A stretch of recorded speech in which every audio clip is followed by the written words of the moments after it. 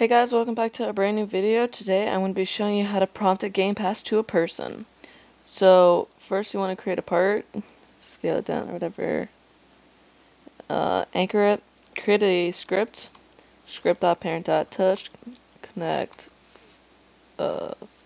function hit, if hit.parent find first child humanoid, then local character equals hit the parent.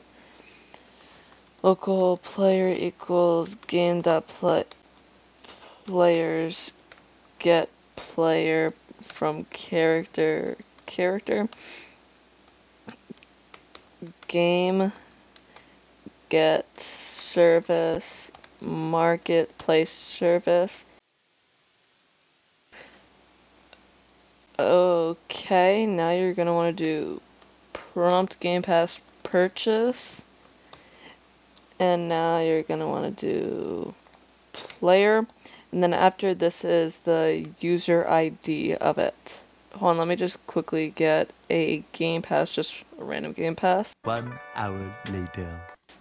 Now that I have a game pass, I'm just gonna paste in there. Go here and change this period to this. Now if we try this,